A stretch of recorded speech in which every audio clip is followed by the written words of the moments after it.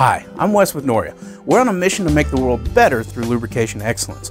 A very common application that has the wrong lubricant in it is high-speed applications, especially when these applications involve greased components.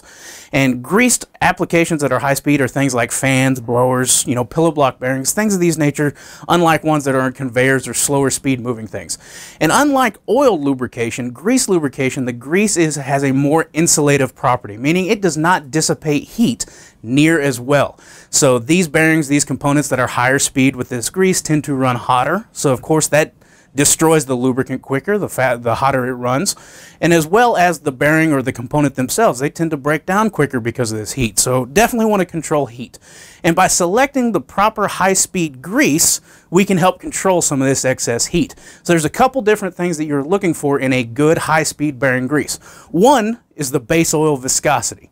The viscosity of the base oil is what is going to provide you your lubricating film inside this component. So you want to make sure that you select the right viscosity with the speed and the load and the environment that you're going to be operating in. Another thing you want to look at is the thickener of the grease.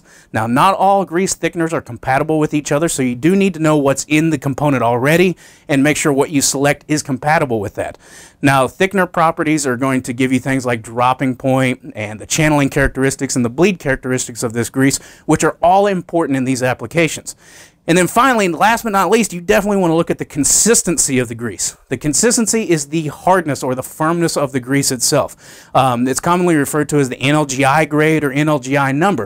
And this is a scale from 000, or commonly referred to as 000, all the way up to 6. 000 being the most fluid, 6 being the hardest. When it comes to high-speed application, there are several ranges of these, and you have to select it based upon the application and the environment at which this operates in.